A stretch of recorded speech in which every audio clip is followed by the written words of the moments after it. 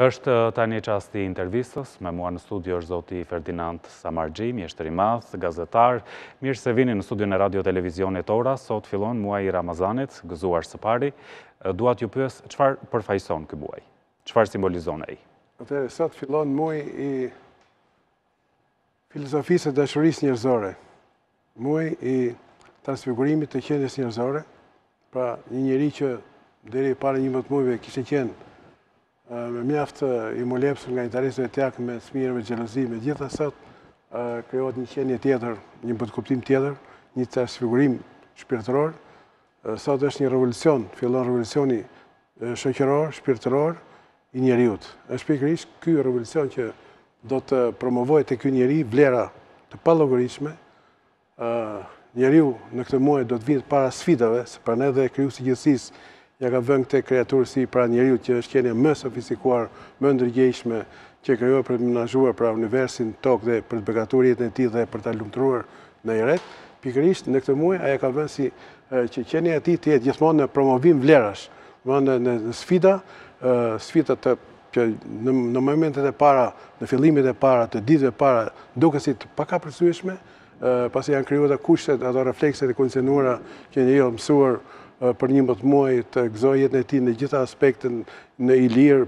Tashmë vijnë disa kufi, që janë kufi, si thua, të një promovimi të vlerave, ose janë kufi të një revolucioni që pritet që nga ky muaj të dalë një qenie tjetër e transfiguruar me një botë shpirtërore, një njeri që tashmë mendon për atë që më ska, më të vujtë, më skamrin, më të pashpresin, më të lanë me njan, fillon një botëkutim tjetër që ai ka parasysh tani që tek pasuria më të pasur, siç thuhet edhe në hadithin e profetit Muhammed, është pasuria më të varfrit, që ai ka më parë pra gjatë 11 muaj nuk e ka kuptuar këtë, por në këtë muaj e ndjen, pasi duke agjëruar, duke marrë pjesë në këtë institut filozofik të një botkuptimi ndrysh nga 11 muaj të tjerë, ai mendon tani që mbasi ai vuan vet dhe për 7 motore ca, ai do të gjendë para një urie, do të gjendë para etjes për ujë dhe do shoh vetë që ç'është vujtja, ç'është dhimbja, ç'është etja, pra do të mendoj, do të shkoj mendja edhe tek ai më i varfri, ai tek ai që s'ka as bukë të haj, apo tek ai i lënë më janë pa shpresë, pra që këtu fillon sot një revolucion shoqëror, që në kuptimin shoqëror njeriu, pra besimtari njeriu, qenia shoqërore tashmë bëhet shoqërore. Tashmë nëse ai 11 muaj ka jetuar, ndoshta edhe si individ, pa pas parasysh as jetën e tij që jeton në një komunitet, në këtë muaj ai pikërisht jeton në një shoqëri, në komunitet e ndjen veten që ka detyra, që ka obligime, që ka të transformojë vlera, të shfaqë vlera, të marrë pjesë në shoqërinë njerëzore, të tregojë veten që është njeri dhe i denj për të dhënë diçka shoqërisë. Pra vetëm kështu e kupton krijuesi i gjithësisë pra në këtë muaj kreaturën e njeriu. Ju përmendët agjërimin si një element, pse duhet që besimtarët të agjërojnë gjatë këtij muaji? Po është pikërisht instituti i agjërimit ai që krijon këtë botkuptim, këtë transfigurim shpirtëror, shoqëror. Është pikërisht ky muaj pra që duke pasur agjërimin në qendër, pra atë që thash unë që për 11 muaj ai ka jetuar i qetë, i lirë, ka ngrënë, ka pirë pa orar, ka pas qefe i dëfrime e tjera, në këtë muaj atij i vjen caqe. Pra i vjen caqe që njeriu gjithmonë në jetë do një botkuptim, do një objektiv që ta realizojë. Pikërisht ky muaj ka një objektiv që ai duhet bëhet, si thuhet në terminologji fetare, i devotshëm. Unë do ta thoj që ky besimtar me kuptimin e devotshmërisë do kuptohet njëri që përsosë shpirtërisht, moralisht bëhet një ide që të krijohet ai për shoqërinë njerëzore ku jeton, për komunitetin, të mos e ndjej vetëm indiferent, të mos jetojë vetëm për veten e tij, po të prodhojë të mira materiale, të shfaqet ato të mira, të përvalojë vlera, pra të bëhet një i qëndësishëm, njëri shoqëror, duke jetuar në një komunitet, ai bëhet pastaj integriteti i tij rritet. Pra ai Ramazanit është një filozofi e dashurisë njerëzore, është filozofi e qenies në integrim. Pra njeriu integrohet tashmë. Nuk është më ai njeriu parë. Në këtë muaj ka sfida të panumërta. Njeriu vetëm që duhet, siç thatë instituti i agjërimit që është baza, është institucion agjërimi, është një filozofi, është një shkollë që fillon që nga klasa e parë, do ta krahasojë deri në universitetet kur merr edhe titull. Pra se gradualisht shpirtërisht ai kalon në këto vlera, në këto heqje, në këto privime të bukës, të ujit, të gjitha këto gjëra të qefet e tjera. Dhe ai tashmë e kupton që kështu duhet jetuar. Jeta e tillë është Kryeusi i Gjillësisë i ka bërë njerëzit gjithë barabartë, që ta ndjen dhe ata që janë barabartë pikërisht në këtë muaj. Ndjet me shumë dashuria tek pasuria. Në këtë muaj ndahet një sadaka fitre, që do thotë tek pasuria ai ndan diçka për më të varfrin. Dhe që në këtë muaj edhe i varfi e ndjen veten të barabartë me atë që ka. Ju përmendët disa caqe, apo disa kufizime, t'i quajmë, çfarë janë ato? Çfarë parashikojnë këto kufizime për besimtarët që do të agjërojnë? Po ja janë këto 5 e para, ai nuk ka ushqim, për 17 orë sa nuk ka, që nga mjezi kur ha, që thonë sufyrin, që ai ndal ushqimin, po nuk ndal vetëm ushqimin. Ktu fillon ndalja e botkuptimit. Kjo është thelbi, kjo është vlera. Prandaj muaji Ramazanit është quhet dhe muaji i sakrificës, se në këtë muaj ka sakrifica jashtëzakonshme, ka njerëz që mesdite përballojnë që të ndalosh ushqimin për 17 orë, gjysmë 18 orë që bie, është një diçka që ai nuk ka mësuar gjatë gjithë kohës. Nuk e ka ndjerë të dhimbin për tjetrin.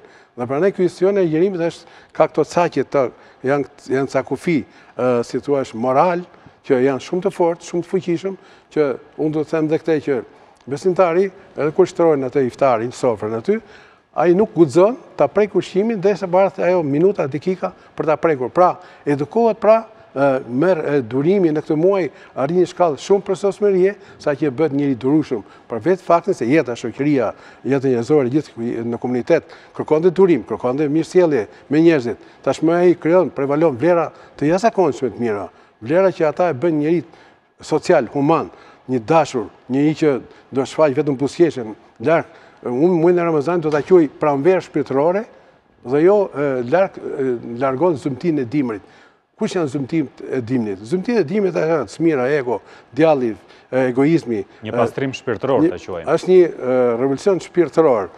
Jo vetëm pastrim, por një revolucion për arsye se vetë faktin që edhe për shëndetin e njeriut, ky muaj sjell vlera të padobish, vlera të mëdha të dobishme, të pallogaritura që njeriu që është mësuar të hajë gjithmonë në një orar, aty kthehet si duket dhe shkencërisht është provuar që ndalimi i ushqimit për 17 orë dhe kthimi në anë tjetër, për ata hash në natë dhe në mëngjes, ka krijuar vlera të mira shëndetësore dhe është një muaj i vlerave plusi, por nuk është kjo më kryesore e shëndetit, por kryesore është botkuptimi, është prevalimi i vlerave të mëdha që si muaji Ramazanit. Ju keni përgatitur dhe një cikël me emisione që transmetohet në radio televizionin Ora, gëzuar kombyn, çfarë përmban ky cikël që transmetohet gjatë këtij muaji të Ramazanit? Këtë program unë kam filluar që në vitin 90, që kur arrita të hap të vetmen drejtaret të drejtësisë së lirisë besimit në të vetmen radiotelevizion të kohës atëherë në radiotelevizion shqiptar, dhe ky program, domethënë kjo që unë informova gjithë bashkëkombësit tanë kudo për gjitha veprimtaritë fetare shpirtërore të kombit, për gjitha besimin brenda e Shqipërisë, po veçanërisht për muajin e Ramazanit u përgatitet që në fillim dhe gjeta mbështetjen prej të parë, që në fillim të përgatitet nga një besimtar që është shumë signifikative ta themi këtu sot, që një besimtar katolik i devotshëm, i dej, mua më përkrahau të mbështetë dhe që atëherë vazhdon ta mbështesë. Dhe ky është Tom Doshi, deputet sot i disa legjisluar të Kuvendit të Shqipërisë. Është fondacioni Muhamet Malu me djalin e Klandi Malu dhe në këtë kohë po mbështet dhe Spitali i Mirënjohur Amerikan gjithë kombin ton, që është në Shqipëri dhe shërbimin Kosovë, i drejtuar nga doktor Klete Lejbeu. Por vlera këtu është jashtëzakonisht e madhe e këtij besimtari, që në fillim në vitet 90, kur unë zije kutrokisje për të realizuar këtë program, që është një revolucion i madh që unë e quajta që në fillim, që është, si thua, kujtisenca e jetës së çdo besimtari musliman. Muaji Ramazanit është ai që përcakton qenien shoqërore, pra njeriu e përcakton me definicionin e vet se që njeriu është i mirë, i keq, si do bëhet, si do arri shkallë më të madhe, a do përsoset, do arrit vlerat që duhet i arrijë në shoqërinë e sot njerëzore. Këtë më mbështeti ky besimtari i devotshëm katolik, që unë në këtë ekran dua ta falenderoj me gjithë mirësinë time që ai vazhdon ta mbështesë. Dhe në sa ti ne kemi mbështetur gjithë trevat historike të kombit ton, në Prizren, në Prishtinë, në Manastir, në Tetov, në Shkup, në Rëzhaj, në Podgoricë, në Ulqin, në Tiranë, në Durrës, në Gjirokastër. Pra kudo ku ndodhet kombi ynë për të parë, pra se si bashkëkombësit tanë që e quajnë këtë muaj si një revolucion tamam që them shpirtëror, shoqëror, që sjell mjaft vlera për kombin ton, edhe në mënyrë kështu simbolike, edhe kombëtare sjell vlera që vetë bashkëkombësit tanë në këtë muaj ndjehen veten më adhetar, më patriot, më kombëtar, Gjithë bashkëkombëtarët tanë, për shembull diaspora, e përjeton dashurinë më të madhe për njeriu, dashurinë më të madhe për njeriu, dashurinë për vendin, dashurinë për vendin, dashurinë për kombin. Duke qenë se ju e ndiqni që prej viteve 90 të themi në media çështjet e fesë, si e përcjellin të rinjt muajin e Ramazanit. Duke qenë jemi një shtet laik, sa ndikon kjo për t'i mbajtur ata pranë apo larg institucioneve fetare? Unë do të them që tashmë rinia jonë për krah po beson. Jo vetëm në besim musliman, por në gjitha besimet.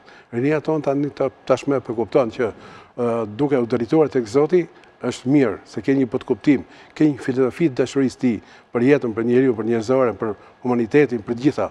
Dhe nisëm nga këto, njeriu duke pas një kuptim të mirë për veten, domethënë edhe në Kur'an thuhet, madhro veten, të madhëroj dhe krijuesi i gjithësisë. Pra, nëse ti rinia, domethënë po përkrah falni vetë dashurinë ndaj krijuesit, dhe ka hyrë në rrugën e Zotit, vlerat e saj janë të pallogaritshme, bëhen më të qëndrueshëm, bëhen më njerëzor, bëhet një rini më e dashur, më e mirë, më e afruar me realitetin, me jetën, me shoqërinë.